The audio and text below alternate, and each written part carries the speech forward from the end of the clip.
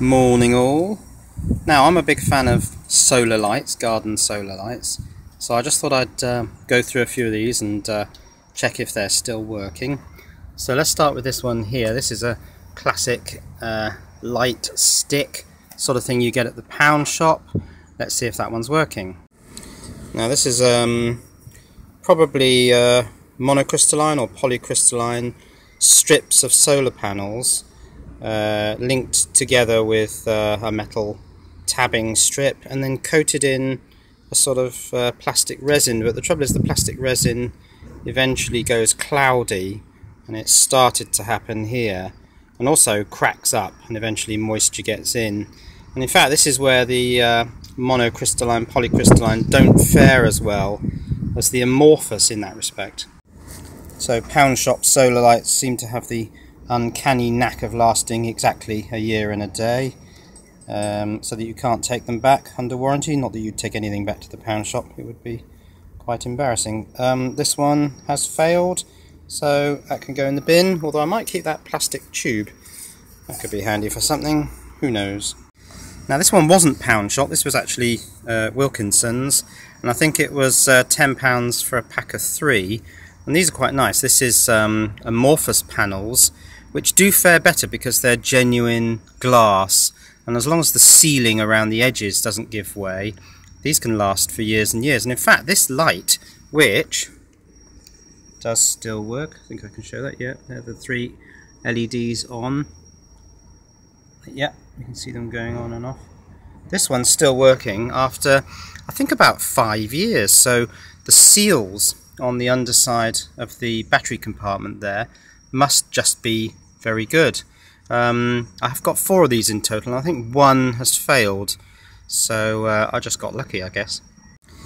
Okay, this is a sort of classic pound shop light, although I think actually this one did come from Wilkinson's.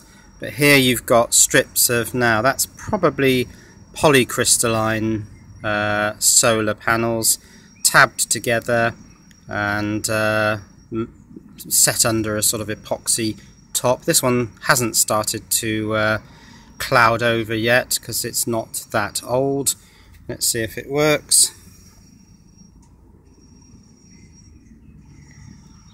I can't get the LED to go off. No, oh, there it is, gone off.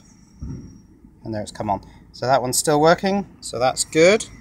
Now this one, stainless steel, is from Sainsbury's supermarkets. And this one I think still works. Let's give it a try. Yeah, there's the LED coming on. So quite a nice large amorphous panel on this one. See if I can catch the light on that. So that's going to be glass top. That should last pretty much forever as long as the seals stay intact. This could go on for quite some time. Now the printed circuit board is visible down through that hole, so it is exposed to the elements, but this one, as you can see, is still working fine. Probably because the plastic cover keeps most of the moisture out. Now this one's quite interesting. Sainsbury's supermarkets again. It's got quite a large amorphous panel, single AA rechargeable cell in that little compartment at the back. I'm going to open this one up because out of these 4 light sticks that came with it, 3 of them have failed. Let's see if I can trigger them. Yeah, so there's the one that's still working, and you can see that one's nice and clean inside. The others have gone all manky and brown, and there's a little clue to that because inside the plastic cases, I don't know whether you can see this, but there's condensation. So what appears to happen is that although that top glass plastic is reasonably well sealed on there, the moisture gets in, condenses when it gets cool, drops down into the little plastic bowl in there and destroys the LED. But as I say, this one is still working, and that's good because that means that the solar module is still working. Now the label on this says 1.2 volts, well that's fine, that's the nickel metal hydride cell, and it says the LEDs are 3.2 volts, so there must be a boost step-up converter in that box. and they're 64 milliwatts times 4, which is 256 milliwatts, so that's quarter of a watt. Now what I want to do, because 3 of the 4 lamps have failed, is cut all those lamps off and fit on the end of this green wire a 1 watt bead LED, just to see how much light I can get out of that 1 watt LED. But if this thing's only going to produce quarter of a watt, and in fact if you flip the label over, it says total max wattage of light chain 0.256 watts, so quarter of a watt. The LED is not going to be particularly bright, but we've got some almost identical sets of these, and I noticed there's a slight difference on them.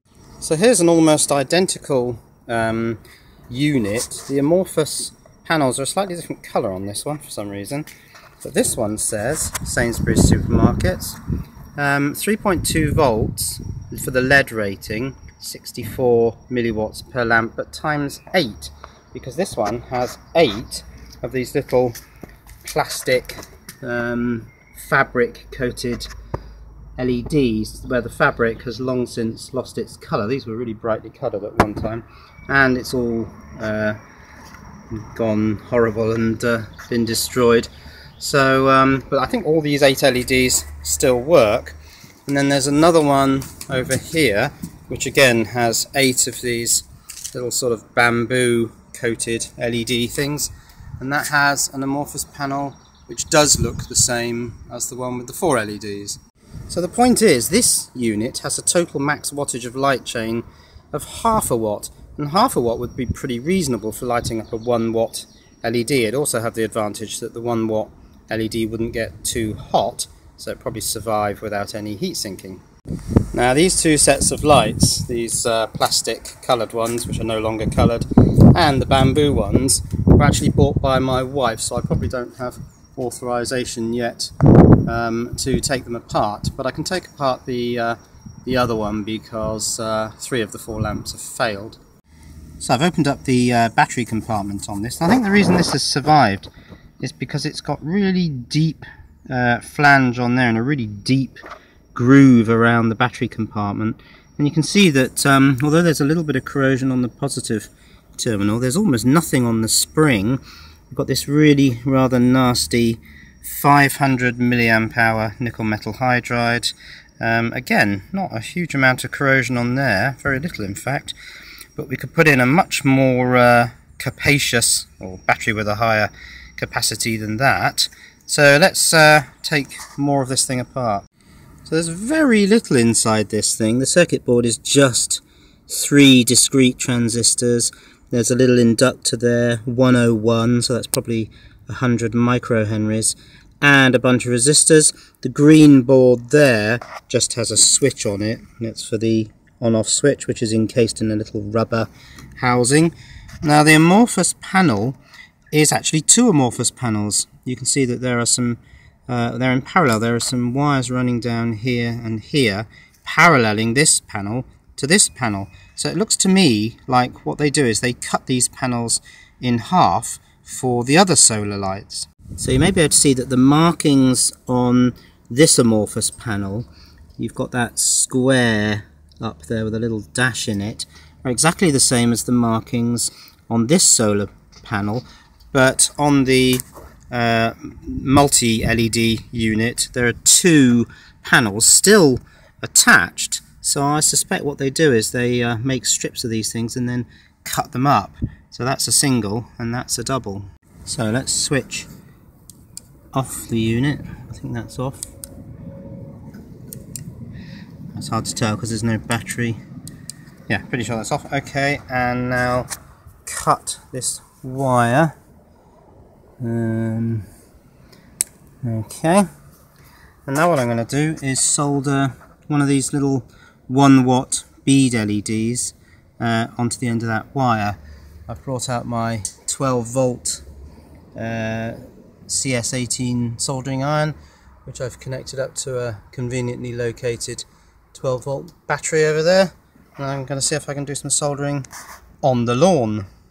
So my 1 watt LED is soldered on and is lit. It's hard to tell, but you can see that it's lighting up the battery there.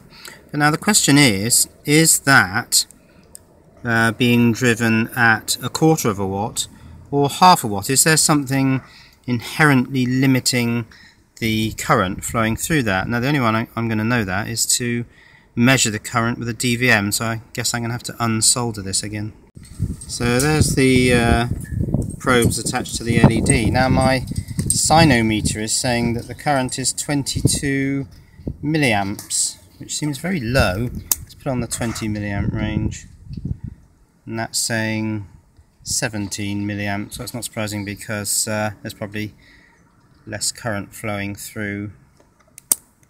Yes, in fact, if you look at the LED, if I switch it between ranges, you may not be able to see that, but the brightness is changing slightly, so it's going to be slightly inaccurate. So that doesn't seem right. Let me just do a quick calculation.